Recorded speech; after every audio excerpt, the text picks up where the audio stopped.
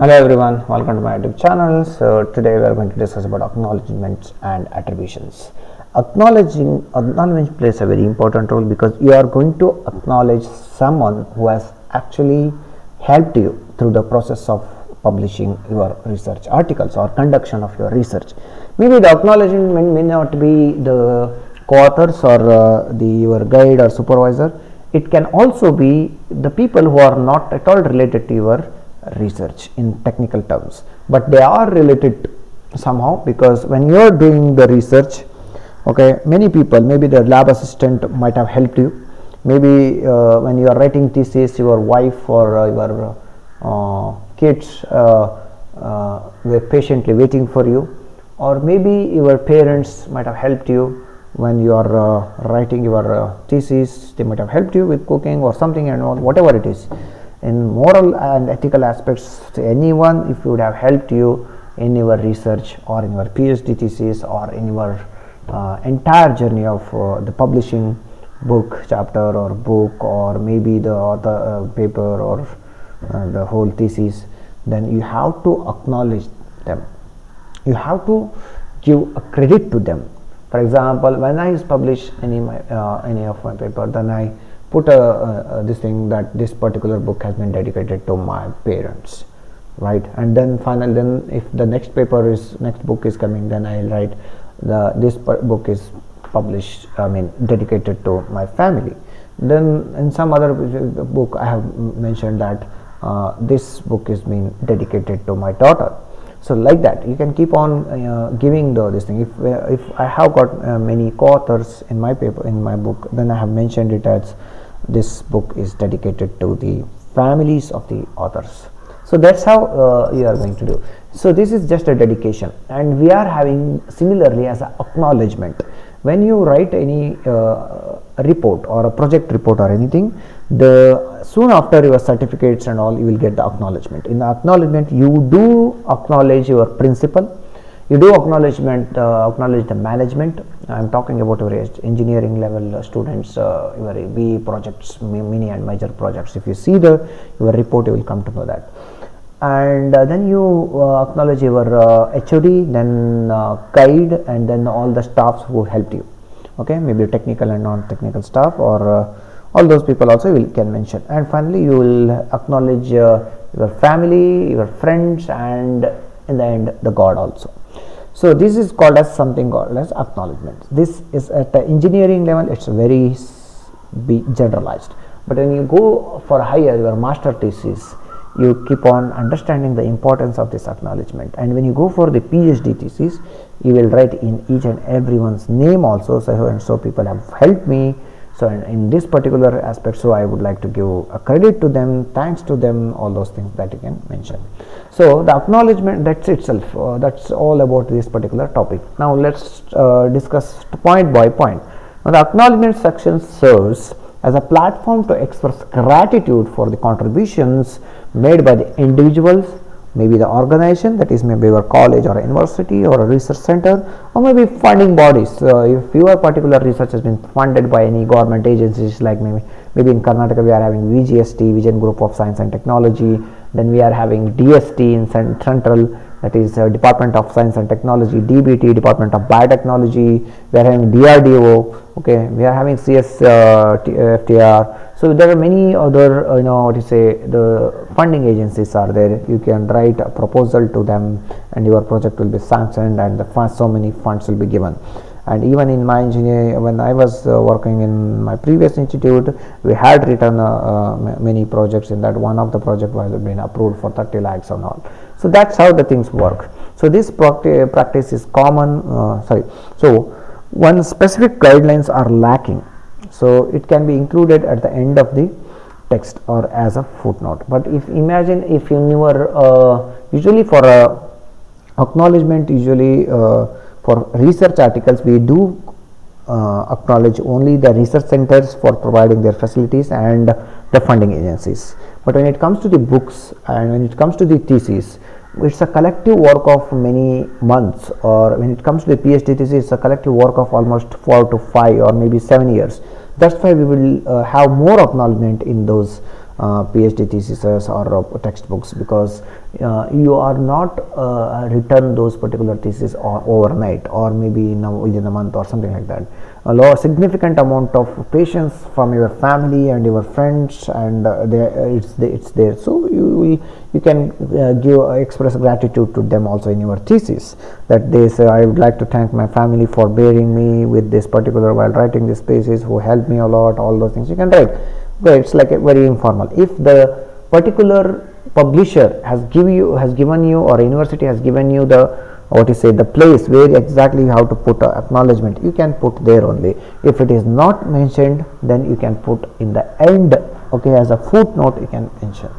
Okay, so next, this practice is common in recognizing those who are responsible and in various aspects or capacities for the completion of the publishable research outcomes. Acknowledgements highlight a relationship among the people, agencies, institutions and the researchers, as I told you, allowing gratitude for those who may not be included as authors, because they are not as authors, but we want to give credit to them because they have helped, but have contributed to the work. Acknowledgements can be classified into 6 categories. It can be the moral support, those who are giving moral support, I can give you the credit to them, I can give gratitude to them, I will mention their name, or I will just explain their role and I thank them. And then financial, okay, maybe for funding. Editorial, okay, for while preparing the manuscripts, while preparing the thesis and all. Institutional, when the institution is supporting you in the technical aspects, who is helping you with the technical aspects of your research. And the conceptual support is the one who has guided you with several concepts.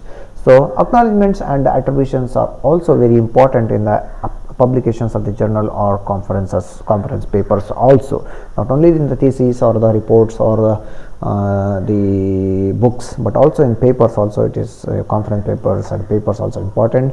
Giving proper credit wherever is due is very important, and even when the contribution is minor, it should not be neglected. Even if the lab assistant has helped you for 1 day or 2 days, you can give gratitude to him. That will surely bring the happiness and more encouragement to that particular technical non-teaching staff or lab assistant, so that he can help you more in his future, or the upcoming researchers he can help in the wonderful results they can bring in with that kind of support. So given the importance of the work published, authorship is also very important. Authorship is also very important. We cannot simply just if you imagine someone has completely contributed to your research, okay, and he is eligible for as a co-author, but you are not putting him as a co-author, that is seriously is not at all a moral or ethical morally and ethically it's unacceptable. That's why you have to give him as a co-authorship. Authorship has to be given.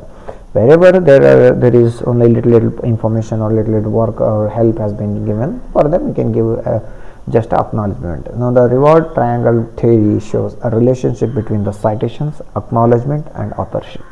So citations, acknowledgement and authorship. Citations, whatever the papers we have read, we have understood, we felt that this is relevant to my work and I have taken something from them, so I am citing them. So that is called a citation. Acknowledgement is whoever helped me while I am doing my research. I don't whom I cannot put as a co-author because they have not much contributed my research, but they have helped in several ways. That is called as acknowledgement. Whereas authorship, they are involved in my research, they also did my research, so that's why they are included as authorship. So in engineering research, acknowledgements are meant to be the participating technicians. Okay, you can give the acknowledgement to the participating technicians or lab technicians who helped you to who have decided this particular device has to be turned off at this time, but during that time you are in the class, you will be in the class, you cannot come, so you can ask your lab technician to switch it off. That is also a simple, very simple work, but that should not be neglected. And if that thing he is keep on doing it, definitely he needs acknowledgement.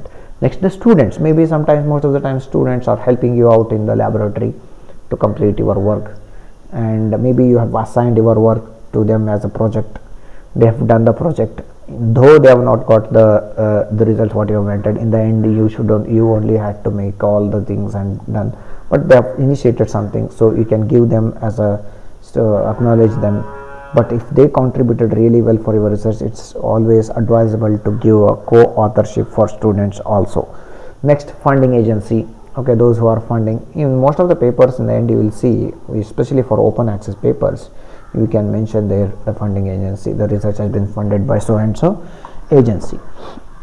Okay, next, the grant number, institution or anyone who provides scientific inputs, shared unpublished results, provided equipments or participated in the discussions, all these things. Because when it comes to the this provided equipments, we sometimes when we are doing the research, we will not be having all the equipments what we need in our laboratory. So we should for especially I usually used to go for NITs and Mysore University for the characterization for my PhD work.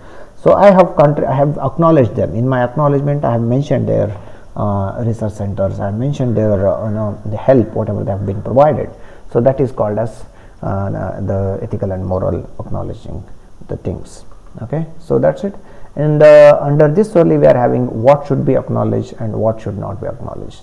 So we will continue in this topic only for 15.1, that is every author should know that what should or should not be acknowledged. For example, author should acknowledge the quotations, ideas, facts, paraphrasing, funding organization, oral discussion or support, laboratory and computer. These all things should be acknowledged. Okay, what should be acknowledged? These all things can be acknowledged. So quotation, one by one let's discuss. That's quotation. Quotation is a technical writing such as field of engineering, quotes which are being used very rarely. Okay, quotations are two types, direct quotation is there and indirect quotation is there. Whereas direct quotation replicates original words with the acknowledgement using the quotation mark. Okay, whereas indirect is not actually a direct quotes, it summarizes or paraphrases requiring acknowledgement with the proper name and as well as the date.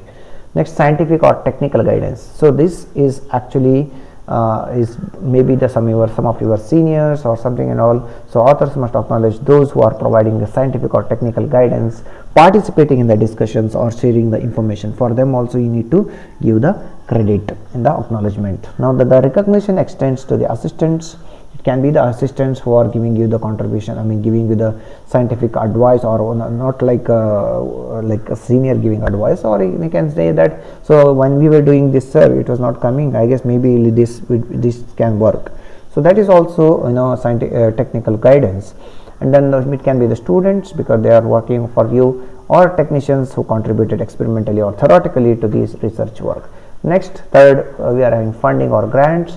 If the researcher received the grants from any funding agencies, as I told you, if those funds were used in the work reported in the publication, then such support should always be acknowledged by providing full details of the funding program and grant number in the acknowledgement section. So one example of the acknowledgement of the grant received is here. So this research work was funded is a part of extramural research funding 2014-17 individual centric of development of science and technology, that is TST. Okay, Department of Science and Technology, Government of India. So next, fourth one is acknowledging that the results have been presented elsewhere. That means when acknowledging that results have been presented elsewhere, that cites the journal if presented as an abstract. For example, for presentations in scientific meetings like conferences or symposia, include relevant details such as event's name, year, publication and date. Imagine I do publish, I am going to publish particular work now, but that is being published or been presented in some particular conference. In that conference, the conference proceedings, my abstract will be there. I can just quote it here and then I can say that this work has been presented in so and so conference. Okay, I can mention that conference name, International Conference on Nanotechnology, year 2016, location Bengaluru, the date can be 16 to 16, 15, 17, the April, like that. So this provides concise acknowledgement of the previous presentation of the results. So it will give you this thing that acknowledge that this was presented earlier. So next, under the 15th this thing only, acknowledgements in books and dissertations. As I told you, acknowledgements in books and dissertation is more of non-technical aspect, like giving credit to the families, okay, academic staffs who are your colleagues, the technical staff, colleagues, institutions, family, friends, all those things will come into picture. So these thesis or dissertation acknowledgements place after the table of contents. Usually after the table of contents only this will come, or more extensive than those of the journals or conferences articles. As I told you, in journal and conference articles it will be very short, whereas only we will mention the article funding agencies and those who helped in the laboratories. But in the books and the dissertation or theses, it will be big, huge. They allow researchers to express gratitude to all the contributors. For example, consideration should be given to the order and brief expression, avoiding emotional language. So we should avoid emotional language, but we should give the proper, the order. Okay, it should come from the management or the principal, or then to your guide, and then your HOD, and then your other technical staff, then goes to the family, like that. So consideration should be given to the order. So common acknowledgements include the supervisors, peers, academic staff, technical staff, colleagues, institutions, and finally family and friends. So sample acknowledgement in the thesis. Usually I wish to express my sincere, this is my PhD thesis, I have just copy pasted here. I wish to express my sincere appreciation to my supervisor, that is Professor or Dr. Syed Akhil Ahmed, for the useful comments, remarks and encouragement throughout this thesis work, because she was the one who has given who has framed the ideas, even though I have worked for my PhD.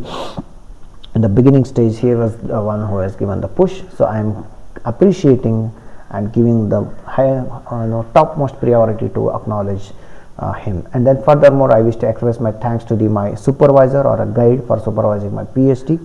And then the Dr. Syed Usman Taki, who actually introducing me to this particular PhD topic, and for the support along the way he has done. So also I like to thank my best friends, or you can say the friends who actually helped me in writing the thesis from the draft to the final. They were there from the beginning to the end. So that's why I'll be giving the my credit to the Dr. Syed Usman Taki and Bhavna Alke, who have shared their precious time during the many technical discussions and the labs and also finally the lab assistance given. So I would like to thank my family members, okay, who have supported me throughout this journey in many different ways. So these are the things we have to include in the thesis. This is one of the sample acknowledgement. So next topic is dedication or acknowledgements, that we will discuss in the next class.